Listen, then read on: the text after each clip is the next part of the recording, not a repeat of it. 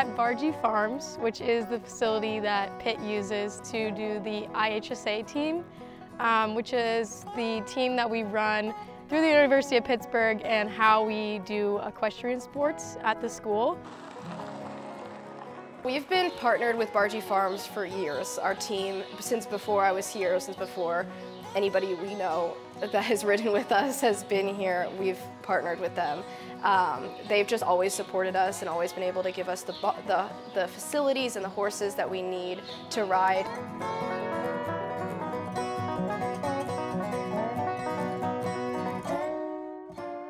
I knew someone, an alum, and she graduated here from like a while ago. She's in her 40s, just my godmother actually, and she knew about it. And she was like, oh, did you know Pitt has an equestrian team? And I was like, no, where are the horses? That sounds like a lie. And just sort of guide the bit into their mouth, and then you'll stick both of their ears through. This is Wynn. We gotta fix her hair too. Make her all pretty. I wanted to make sure the school had something to do with horses if I could, so I did know they had a team, and I knew I was going to do it, so I met some of my best friends doing it, and I've loved every second of it.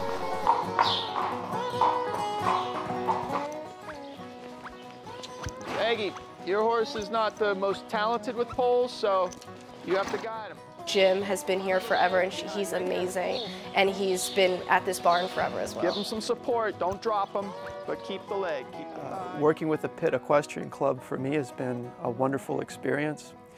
I started doing this in 2011.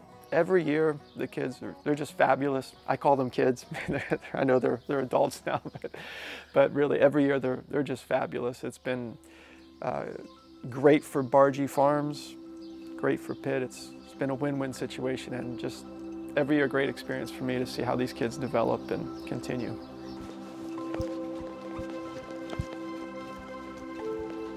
Good.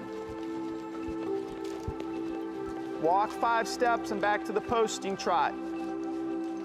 Keep your leg in position. So when I'm on the horse, honestly, it's like a challenge each time.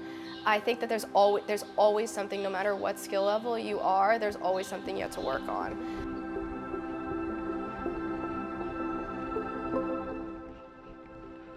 I think when I ride it, it feels very freeing in a way, because it's just something so unique.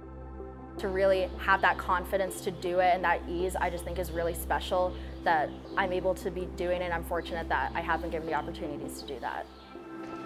Good. Yeah, I think it takes a lot of patience, because there's a lot that goes into knowing how to tack up and just riding and kind of getting comfortable with whatever horse you're riding. But I think it's just your own growth. You can't compare to everyone else. It's kind of like an individual thing, and whatever you're proud of, that's what I think is the best part.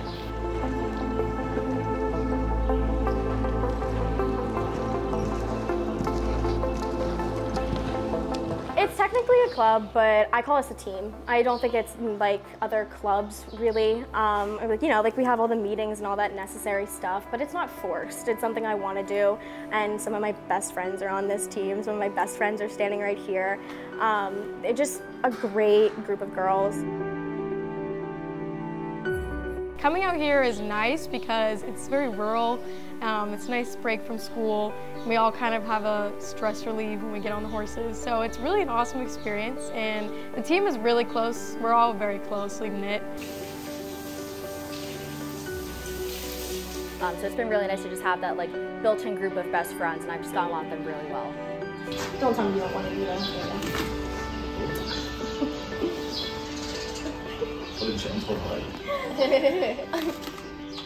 I feel like horseback riding as a whole is a pretty individual sport, so being able to be on a team, since Pitt allows that and allows us to have that opportunity, it's a fun time to be able to enjoy it with people that also love horses and love the sport. I'm gonna miss most from Pitt, definitely my friends, and riding horses here. I'm gonna miss Bargy Farms and Jim, our coach. I've grown really close to all these people, so it's gonna be sad to leave them. I see them graduate. It's It's also very fulfilling to me to see them go on and do great things.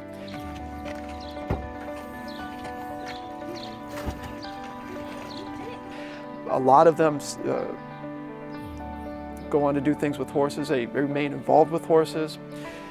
And I do believe that their commitment to horses and the training they get by coming here and what they've done in other areas with horses really carries on, gives them good discipline, and they go on to do great things.